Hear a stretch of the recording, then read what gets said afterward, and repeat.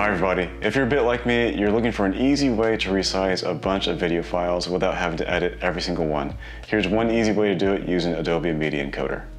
For example, I have these 10 videos. These are all in 4K resolution widescreen. With Adobe Media Encoder and Finder next to each other, you can simply drag over each file.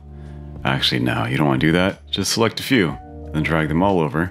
It's pretty neat because it auto-detected, kind of like it recommended to downgrade these or resize these to 1080p from 4K. At first glance, you can change the format, you can change the preset, and then the output file is, where you want the final file to live. The format and preset can easily be changed.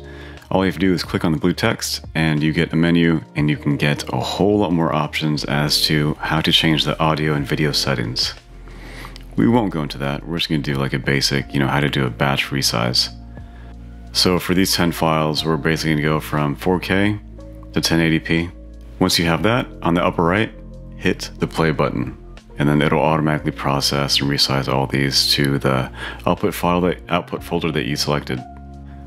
Let's compare the 1080p to the original 4K files. So the new files all end in _1. As you can tell, looking at the size, it is a huge difference.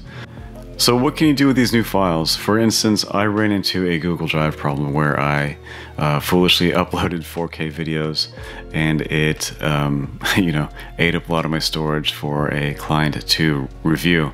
So instead, I downgraded a lot of them, actually all of them, to 1080p.